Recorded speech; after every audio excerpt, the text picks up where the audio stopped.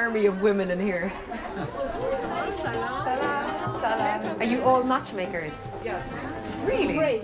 You are surprised? Yes, I'm very surprised. This agency is run by Malike Moghadam, Tehran's most famous matchmaker. So, Miss Moghadam, is everybody here working for you? برای من کار نمی‌کنم، برای کار بله، برای رضای خدا. قد بلند از 65. It's not just in this room. It's packed in the next room as well, full of matchmakers. They work for free. Matchmaking is an age-old tradition in Iran. It's seen as a religious good deed. قدتون چقدره؟ بله. خب لاغرندام هستین، چشما مشکی، رنگ پوستم گندمی.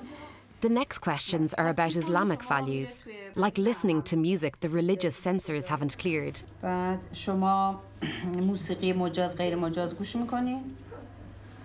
گاهی وقتا. حجابتون از تو 4 گزینه که ما داریم، چادری محجبه، مانتویی پوشیده، چادری معمولی و مانتویی باز. بله. این خنده هاست که مکافات برای جامعه ما آورده. Ali Sabur, a professor of Islamic education, also a matchmaker. بنابراین یک دختر حداقل قبل از ازدواج 20 تا پسر رو به قول خودش میگن تیست کردن. که غم در این قضیه در سراشیبی سقوط از یه واقعیتی.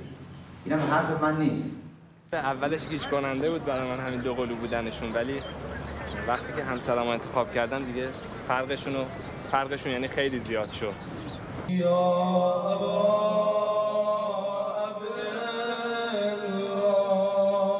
you think this will work?